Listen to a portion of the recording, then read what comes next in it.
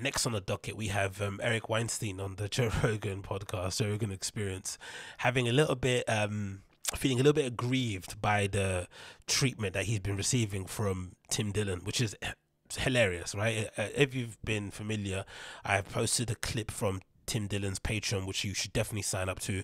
It's easily the best $5 I've ever spent on Patreon. Easily, very, very, very worth it. He uploads about maybe 1 to 2 clips, bonus shows on his Patreon per week, as well as the other tiers. You get like a Rothschild tier where he sometimes uploads like, you know, long form video, interviews or feature films that he puts together regardless. But, you know, in general, it's Tim Dillon. He's always great value to listen to regardless on what platform he's on. And he had like a little, you know, 3-minute segment where he kind of ripped to pieces some of the guys involved with the intellectual dark web and basically questioned their credentials in a jokingly and not so jokingly way, which is, you know, valid enough, right? Because especially in the last few months with the resurgence of Clubhouse, the app, Brett Weinstein, you know, Eric Weinstein, Lex Friedman, who else I've seen on there from the IDW? I'm not sure I'm not sure if I've seen Sam Harris, maybe Dave Rubin, the guy that's kind of been ousted from that group. He was in there, but a lot of those guys are spending a lot of time in those, you know, spaces, basically getting. I think Brett Weinstein got basically shouted at by a group of students for being a white guy in some space, and he had to kind of apologize and basically got kicked out eventually.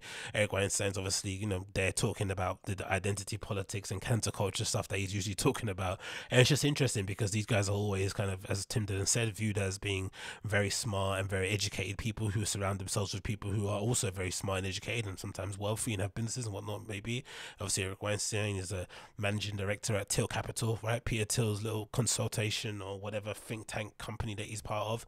And again, no one really knows what anyone does in this kind of, you know, LA intellectual grifty sort of thing, which is probably advantageous, right? You kind of want to be as ambiguous as you can be with your occupation and what you do, so that you can continue doing stuff that you probably have no right to do because no one really knows what you do, right? Is that a thing?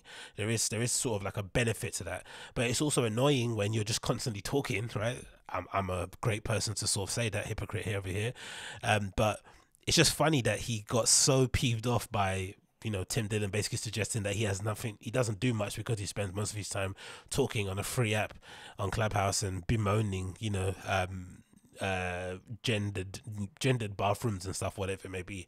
And again, it was a joke said in jest, but obviously some truth to it.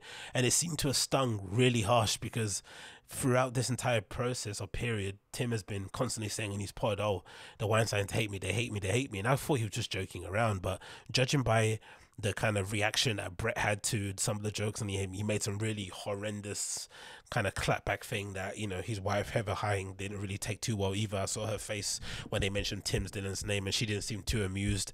It does seem like that intellectual dark web crew, with the exception of maybe Sam Harris and Jordan Peterson, they're very incapable of laughing at themselves, which makes it difficult, as again, because I'm a fan of these guys. I love the portal, right? I love Brett Weinstein's thing. What's it called? With the rhino. I forgot what it's called. Dark Horse podcast, right? I love all those guys, right? Especially during COVID. Brett Weinstein and his wife Heather have been a really good resource in terms of getting an understanding as to how this virus spread in the first place. Obviously, Eric he's a really good guest on some shows, but especially with Eric, because people have noticed that he started to, like, you know, thinking his shit doesn't stink anymore. So I think that Tim Dillon barb came at just the right time to sort of simmer him down a bit. And then he went on the Joe Rogan show and basically started crying one more time about the entire thing and brought it up again. So this is definitely proof that Tim definitely got to Eric in a way that he probably shouldn't have, considering you know, Eric's achievements and what he's done and whatnot. He shouldn't really be bothered or, you know, caring of what flipping Tim Dillon has to say. But again, this is the world that we live in, isn't it?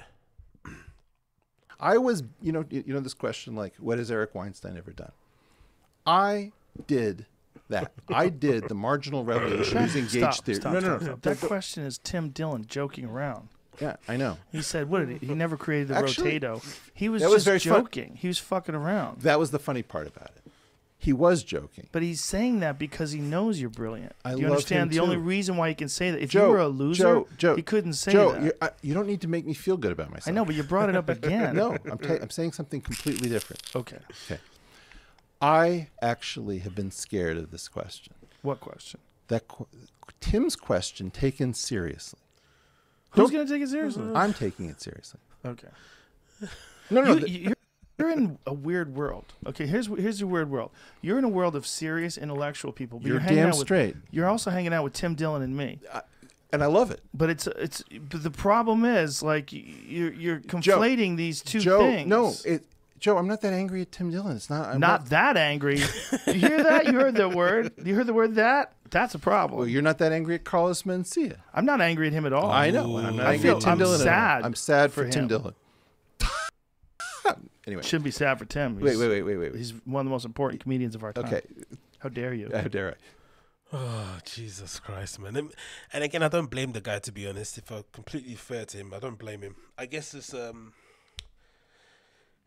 a natural consequence of being somewhat famous in a field that no one really gives a shit about when it comes to public intellectuals, right? It should be something that you shouldn't be commanding views of like upwards of the 500,000 for, speaking about stuff that most people can't really comprehend because you happen to have like an insanely high IQ, whatever it may be. So it's in this weird world where you really shouldn't be famous for being as intellectually brilliant as you are, but he is. And then you're being famous in your mid-50s or however old he is. It must do something to your brain. It must be a bit strange. And then you're hanging around in certain groups and you're going to certain things and you're exposed to different innovations and technologies that are taking place behind the scenes that no one's really aware of. It's going to change the future of mankind. All this from malarkey. It's a lot of stuff to kind of contain in one person's brain. And when somebody sort of calls you out and basically questions your validity, questions your position or questions your place in the culture, it can get a little bit tense. It can make you feel a bit weird overall. But it's probably best that, again, it's like a blessing and a curse. It's probably for the best that you become more successful and become famous in your 50s as opposed to, of course, when you're like 18 and stuff and you're still developing as a human.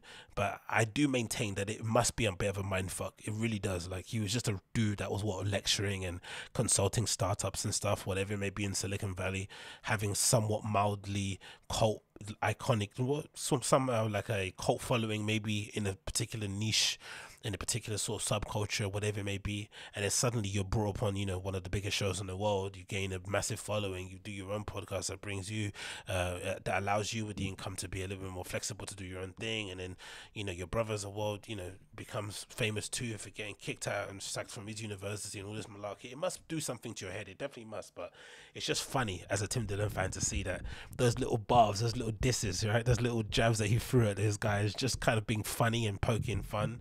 Has really cut deep with these people who are so brilliant that they shouldn't be really wasting their time with what this pig has to say. But the world that we live in at the moment, you sometimes react to the little bit of hate as opposed to the chorus of claps and praises and dick sucks that occur out there, innit? But hey, what can you do?